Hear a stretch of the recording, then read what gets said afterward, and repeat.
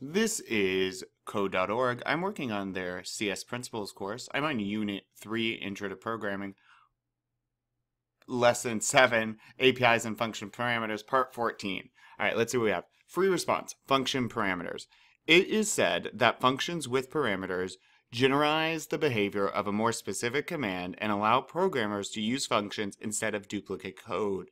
Explain what this means to you using the difference between turn left and the turn left angle example. All right, so right off the bat, guys, angle is our parameter here. So what was great about lesson 7 is that we could use an angle in the turn left command. So instead of saying turn left twice, I could say turn left 180, which would be left twice because the normal left was, well, 90, right? Or 270 if I wanted to turn right, because to turn left, we were turning right. To turn right, we were turning left 3 times, right? We wrote turn left, turn left, turn left, and each of those were 90 degrees.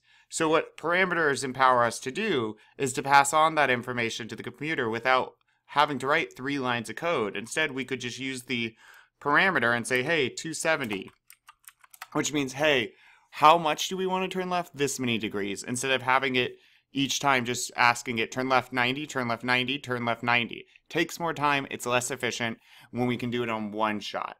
So that's definitely what you want to think about for this question. Make sure it's in your own words, but what you really do want to think about, and what they're getting at here is, look, these parentheses are empty. There's no parameter. Parameter! So how is it used? How are we using that turn left to get us to go right? And for me, it was always 270, and it helped me because I didn't have to write turn left, turn left, turn left, which is annoying.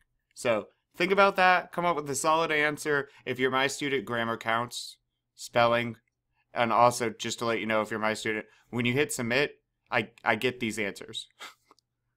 Anyways, on that note, think about parameters, okay? Think about the degrees that we were using and how they made our lives easier. All right, let's keep going.